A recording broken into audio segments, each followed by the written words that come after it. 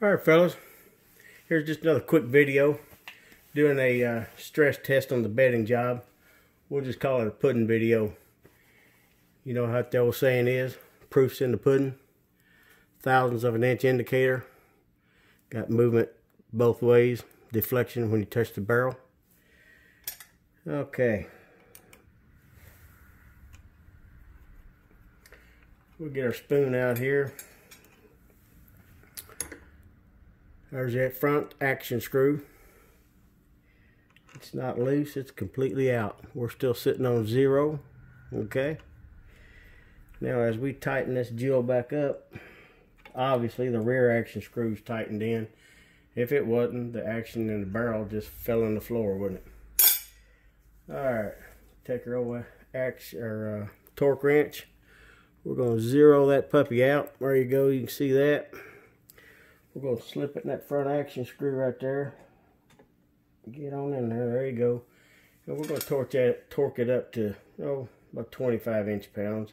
Typically between 25 and 30 is, seems to be fine. There's your, yeah, looks like dead on 25. There you go. Still on 0. Let's make sure we're still in focus. Yep, looks like it. We're still on 0. Hey. I'll take this back to 0 and we'll go ahead right here. We'll put it in the rear action screws for grins and giggles. And we're going to take it up and just verify. There's 25 inch-pounds right there. Yep, that's about 24. Let's just get it all the way up there like we should. Come on, there you go, there's 25. Yeah, 25 inch-pounds right there. We're still on 0. I'm liking it. Grins and giggles right quick. Won't take that long. Pop that sucker loose. She's still on 0. Get her spoon back out here and get this big old bite of pudding. 0 stress. I'm liking the looks of that. How about you? Alright fellas.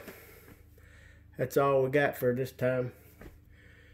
Maybe next time we can find something a little more interesting. But like I said, there's at least one individual that'll enjoy this.